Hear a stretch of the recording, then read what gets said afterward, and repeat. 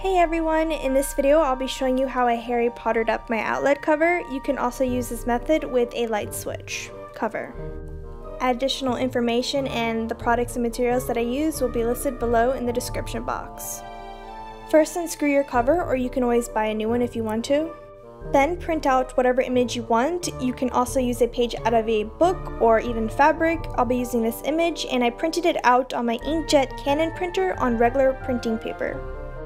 The measurements I used to print it out was 3.5 inches times 5 inches, and to make it less grainy looking or whatever, I changed the photo noise reduction to strong instead of normal, and it made the image I used a lot darker, which I really liked. But this option was on my Canon printing setup, so I'm not sure how it will be on your computer, but I'll leave a link to the image I used down below if you want to use it as well. Next, you'll need Mod Podge and a sponge applicator or a brush. Apply a generous coat of Mod Podge to the top of your cover.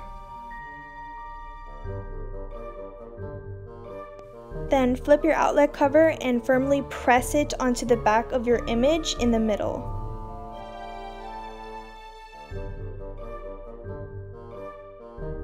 Then flip it over and smooth it out to get rid of all the bubbles.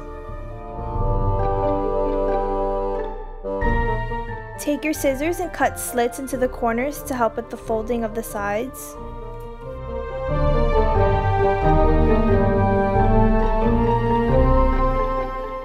Mod Podge the sides and fold down the flaps firmly, making sure there are no bubbles.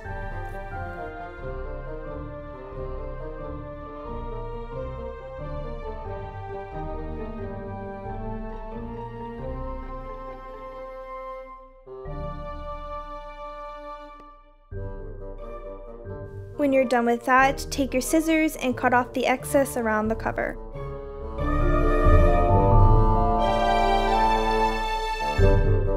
Then I took an X-Acto knife and cut out the open space in the middle.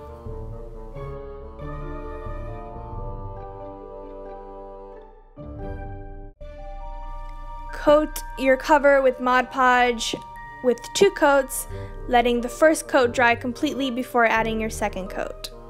Boom, nailed it! I've decided to keep that boom nailed it because I had to do that one part of the voiceover so many times because I get so tongue-tied during voiceovers. I don't know. I love doing things, but me explaining what I'm doing is I don't know, it's a mission. Anyways, you don't want to hear this, so let's just continue. So once you're done Mod Podging and drying and whatnot, take your X-Acto knife and do like a little X in the little holes where the nails are supposed to go.